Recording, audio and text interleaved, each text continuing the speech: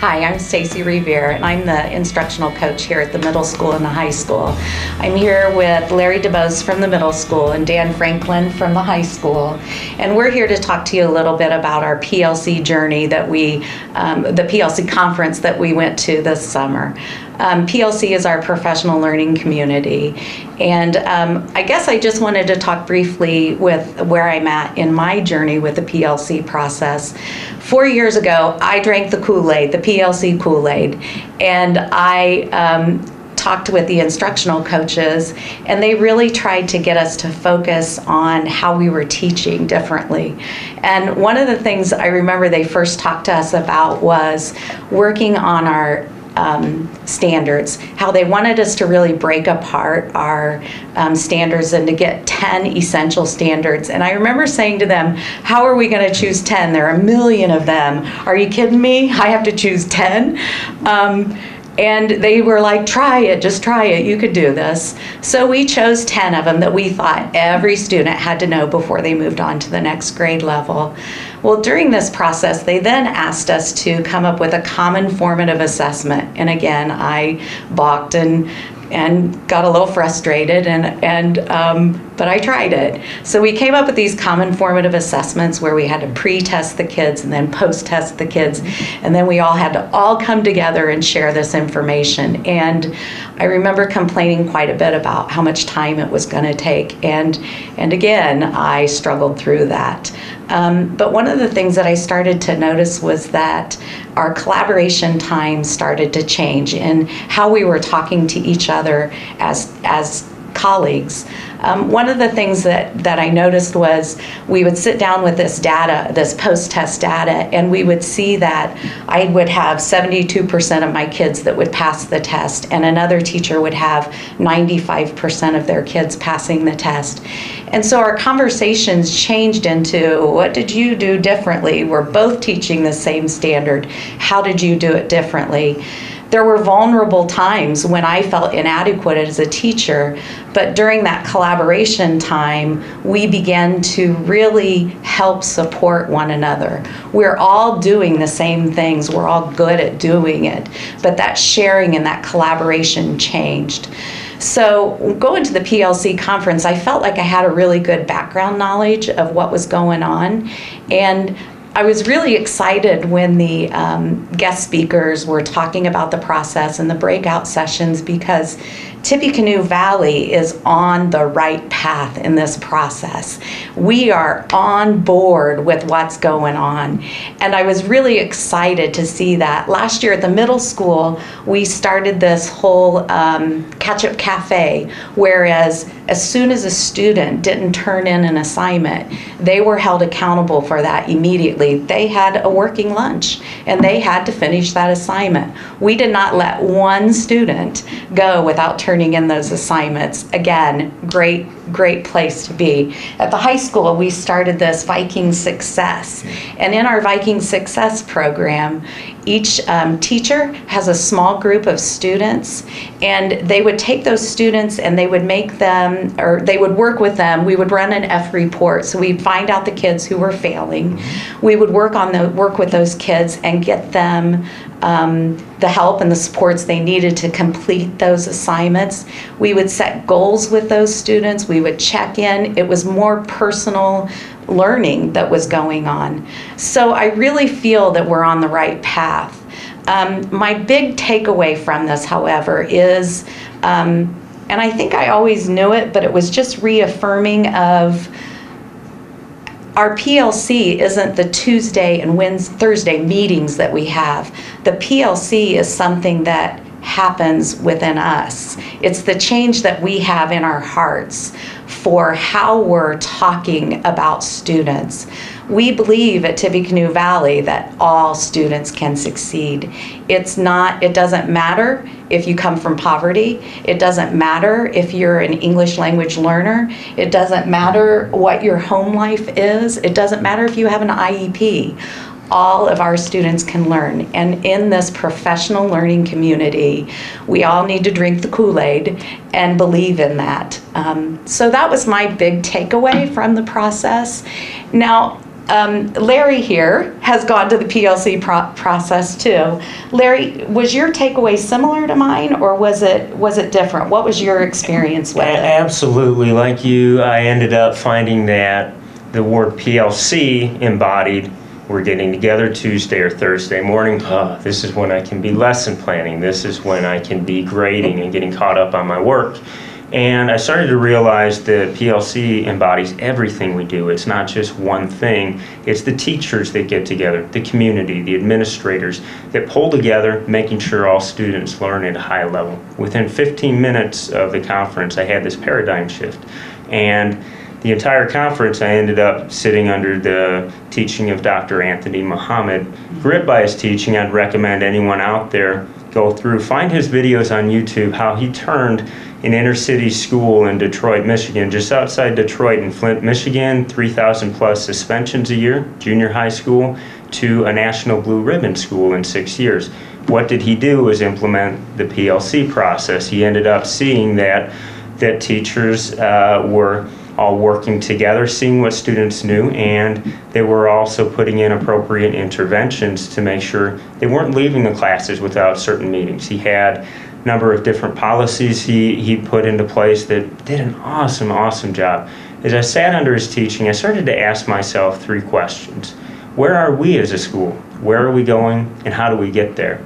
And I think everyone at the seat should ask themselves those same questions. We get together this year, think about how do we get to a place where every student at Tippecanoe Valley Middle School, high school, elementary school is achieving at high levels. Every student is being noticed. Every student is given the opportunity to succeed. Great. Thank you. Dan, what was your big takeaway from this? Or where are you at in this journey, I guess? A few takeaways. For starters, I'll echo what you said. Dr. Dufour gave us a nice pep talk. Yeah. And I realized that we are on the right track. Too often, lately, education has gotten a black eye or a kick in the hind end, as I usually say it. And he kind of reaffirmed that we're doing our job, and we have a lot of good things going for us, and it led me to believe that PLC is the direction we need to be going here at Valley. I think as educators we make things too difficult, at least I do. I complicate things, and I was really struck by the simplicity of the 4 tenets of PLC. What do we want the students to learn? How do we know they're going to learn it, or they have learned it? What do we do if they haven't learned it? And what are we going to do after they've learned it? And it struck me as if it could be that simple, even a guy like myself could understand and implement it. And I was left at the conference refreshed and kind of invigorated and motivated to come back this year and try some new things. Okay. You know, that's a good way, I guess. Where do you feel that you want to go from it, from here? Where do you want to go? Yeah, for me, another big takeaway was making sure I'm pulling with other teachers, and that we are finding and responding in a timely way when students not learning something. What intervention? If Ketchup Cafe doesn't work, what's our next tier of interventions? Right. Dr. Mohammed, he had about 4 tiers at his school because their cafe didn't catch the frequent flyers. They ended up going to a 2nd tier where they had a specialist that would work with students during lunch, and he would tailor problems to it. After that, the 3rd tier, he ended up having someone that worked with students through emotional difficulties and things that didn't get caught, so other things that would block the students. And then a 4th tier, he ended up bringing everyone in, and then only at that time would a student be referred to special ed if they couldn't achieve at the high level, and brought his special ed numbers down from about 21% to 6% in 6 years. So I think intervention, seeing what we can do as a school to catch the frequent flyers and catch the students who like Mr. Franklin said, what do we do if students are not learning, and how do we address that? Right. How about you? What do you see our next step is here at the high school? I guess I'd like to take it for me personally, I need to work on my formative assessment. One of the things that really struck me was that they compared summative assessment versus formative assessment as being an autopsy versus a physical exam. And I was very proud of the finals that I'd made and the summative assessments that I'd made, but this conference made me realize that at that point, it's too late. You need formative assessments to kind of evaluate where the students are at. And I'm not just necessarily talking about tests and quizzes, but just simple things. I work in the shop all the day with students, and I'm always making on-the-spot corrections and stopping students and coaching more or less. And I realized that that's valuable, very valuable. Not only for me, the teacher, to see what maybe I could do differently when they don't understand, but also to give the students valuable feedback too. They need to know whether they're on the right track or not also. Good. And I guess I just want to conclude with, so many teachers have asked me, when are we finished with PLCs? When is this going to be over? And I guess the big thing is our professional learning will never be over. We're never finished doing this. We continue to grow and change and learn from one another. We have such a vast expert staff that we need to continue to help support one another. So that's it. That's it. Thank you.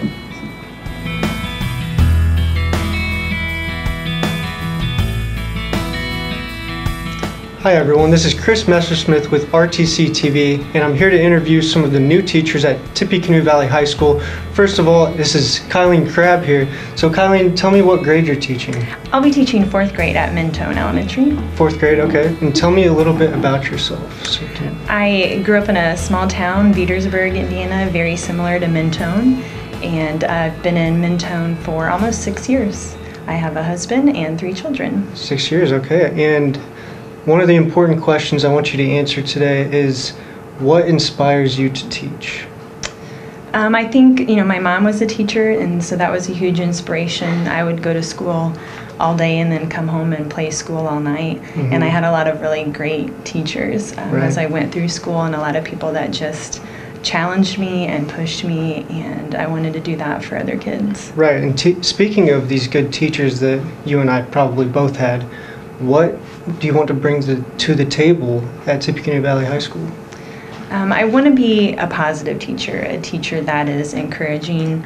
I want my kids to feel safe. I want them to feel respected and know that, they can come to me with whatever. Absolutely. And just be an important part of their lives. Right. Well, is there anything else that you want to say before we bring the next teacher in? I'm just excited to be back in the classroom. I've been out of the classroom for 6 years and been at home with my own kids, and I'm anxious to get back into the classroom. Well, that's excellent. We look forward to seeing you around the Tippecanoe Valley community, and I hope you have a great first year here. Thank you. Thanks for coming in. And now I'm here with Mike Jones. Mike, talk to me about what you're going to teach here, and tell us a little bit about yourself. I'm going to be the high school agriculture, science, and business teacher here at Tippecanoe Valley. I'm originally from here. I'm a 1993 graduate of Tippecanoe Valley. Lived my entire life here. I spent the last 17 years teaching high school agriculture at Argus High School right down the road. Well, that's great to have a local coming to educate some of the students around the area. So tell me what inspires you to become a teacher. A lot of it had to do with my family. I have a lot of teachers in my family. When I was in college, I kind of saw how happy my dad was teaching high school ag down at North Miami, so I decided to try teaching high school agriculture, and I've loved it ever since. Absolutely. That's great. So do you have any special techniques or anything that you want to bring to the table here at Valley? I guess the one thing I'd like to bring is I'd like to change the culture of the ag education here, making a more competitive and career development events, and getting out in the community and having kids work with the numerous amount of ag businesses that we have here in our own community. Awesome. Well, it's great to have somebody that wants to push the envelope here at Tippecanoe Valley High School. This is Mike Jones, about to be teaching here at Tippecanoe Valley High School. Thanks for coming in, Mike. And now I'm here with Don Stone. Don, tell me a little bit about yourself and what you're going to be teaching here. First off, I'm going to be the special education teacher at the 8th grade at the middle school. I'm a dad of 8 kids. I'm a retired Marine. So I think special education just kind of roams into Uncle Sam's Misguided Children. Yeah. So that's why I'm here. So tell me a little bit about what inspires you to become a teacher in general. Kindergarten cop. I cannot tell a lie. I was in the Marine Corps and I saw a kindergarten cop and I was like, I can do that. Yeah. So kind of crazy way around. That's what happened. I love it. I love it. So do you have any special techniques that you're going to bring to the table here at Tippecanoe Valley? Well, I don't know about techniques, but I'm a little different, a little outside the box. My goal in my classroom is my kids to be safe. Right. Today's society, a lot of the kids, especially the population that I teach, they don't have a lot of safety. They don't know where they're comfortable, who's got their bags. Right. And my number one goal in my classroom has always been safety of my children. Yep. Well, it's good to have somebody that's always thinking about safety around here. Absolutely. Because you can never have too much of that. This is Don Stone, going to be a middle school special ed teacher here at Tippecanoe Valley. Thanks for coming for this interview today. Not a problem. Thanks a lot. Yep. Here now with me is Beth Landis. Beth, why don't you tell me a little bit about yourself and what you'll be teaching here at Tippecanoe Valley? Okay, I've taught 24 and a half years elementary, first grade, and I am moving here to Tippy Valley to the FACS department, Family and Consumer Sciences. Okay. And where did you move here from? I was at Whitco, Okay. but I've always lived here in the Valley Right. district, That'll save you a little bit of a road trip, right? 60 miles a day. Yep. So what inspires you to become a teacher? My first grade teacher, Mrs. Bunnell at Akron, first grade. The room is no longer there now because it's been demolished, but I fell in love with her. And she was like a mother hen with a bunch of little chicks. Very nice. So, And I loved her leadership, her softness, but yet firmness. So that's what made me want to do elementary. And then last fall, it was just time for a change. And then this job opened up in January. So I've actually been here for a semester. that's very cool. So speaking of this first grade teacher of yours, is there any techniques that you might take from her that you'll bring to Tippecanoe Valley? I think being a good listener. So many times people do so much more talking than listening and building relationships. And with being a family consumer science teacher, those relationships are so important. Learning those skills is something that will take these high school kids into life and beyond. Right. Is there anything that you look forward to the most coming here? I'm back home. Back home. Can't beat that. I am back home. I am so happy to be back, part of the Tippecanoe Valley School Corporation, and I'm just so thankful, and I have so much that I want to offer my high school students and just the community in general. The community did so much for me growing up. Some teachers even helped donate so I could go to college with funding, and I just want to give back so much because this community has made me who I am. Well, that's great, Beth. That's a great employee to have here, a great teacher to have in the Tippecanoe Valley School Corporation. So thanks for coming for this interview today. Thank you. And now I'm here with Precious Brenton. Precious, will you tell me a little bit about where you came from and what got you into teaching? Yeah, I'm originally from Toledo, Ohio. I'll be teaching 6th and 7th grade math at the middle school. Okay. I was actually homeschooled. My brother and I were homeschooled until I was in 8th grade. So my mom taught us, obviously, that's what homeschooled means. And I don't know, she always inspired me to love education. She read to me from the time I was a baby. And I used to play teacher with my little brother at home, so that was probably one of the reasons. I guess I've always loved teaching since the time I was young, and really like writing on whiteboards. So Hey, that's a good thing to get into then, I guess. Well, you said that you were homeschooled, so is there anything specific that your mom has given you that you'll bring to the table here at Valley? Yeah, I mean, definitely just a love for literacy. Even though I'll be teaching math, I think literacy is really important. And Yeah, just, I mean, obviously she loved me because she was Right. my mom. So just loving on my students like she did. Exactly, and I think that's a great thing to have your mom as your teacher, so you feel that closer connection with your teacher, and I think you'll be able to bring that to the classroom as well. So this is Precious Brenton. Thanks for coming in today for this interview. Like, And now I have with me Alicia Beachy. Alicia, can you tell me where you came from and what you plan to bring to the table here at Valley? I am originally from small town Arcola, Illinois, and I am looking forward to just interacting with the community here at Valley. It's very, from what I've heard, small town community, and that's Absolutely. where I came from. And so I'm great. looking forward to just getting involved in that and just letting my students get involved in the community as well. That's great. Tell me a little bit about what you'll be teaching and some of the subjects you'll be teaching. I will be teaching 4th grade at Mentone, and all of these subjects are included in that. So math and reading. We also get to do Indian history in 4th grade. So I'm really excited about that. Well, that should be exciting. So what inspired you to become a teacher here? It was actually one of my own teachers. She kind of called it out in me. She said, you would be a really great teacher. And I had never really thought about it before. But then from that point on, teachers were just giving me opportunities to further those skills and to just really discover how much I really did enjoy teaching. Absolutely. Well, it sounds like you found your calling, and this is a great place to be. And I'm sure everyone looks forward to seeing you teach here.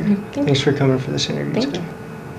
And now I'm here with Katie Yours. Katie, will you tell me where you came from and what you'll be teaching here at Valley? Well, I'm originally from a small town outside of Marion, Indiana. I went to Eastbrook High School, and I'll be teaching 3rd grade at Mentone Elementary. Some youngsters there. That'll be fun. So tell me a little bit about what inspired you to become a teacher.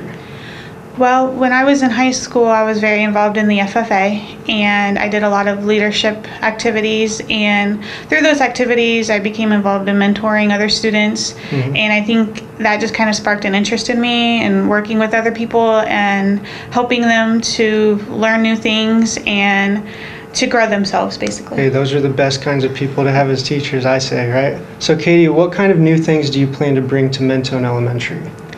Well, I hope to just bring some new ideas. I'm very involved with technology. I love to use technology in my classroom, and I'm very excited to maybe have some new ideas of ways we can incorporate technology in our lessons, and just anything I can do to help. That's absolutely great. I love to hear that classrooms are implementing technology, because that is a huge boost in the education system, in my opinion. So it's glad to hear that. Well, thanks for coming in today, Katie, and thanks for coming for this interview. And now I'm here with Tina Berg. Tina, tell us where you came from and what you'll be teaching here at Tippecanoe Valley. I live in a little town called Grovertown, Indiana. It's about 45 minutes northwest of Tippy Valley. I went to school at Knox, graduated in 1997. Married, my son just graduated from high school.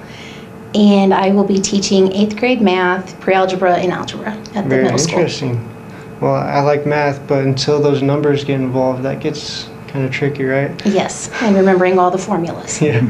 So what are you going to bring to the table here at Valley?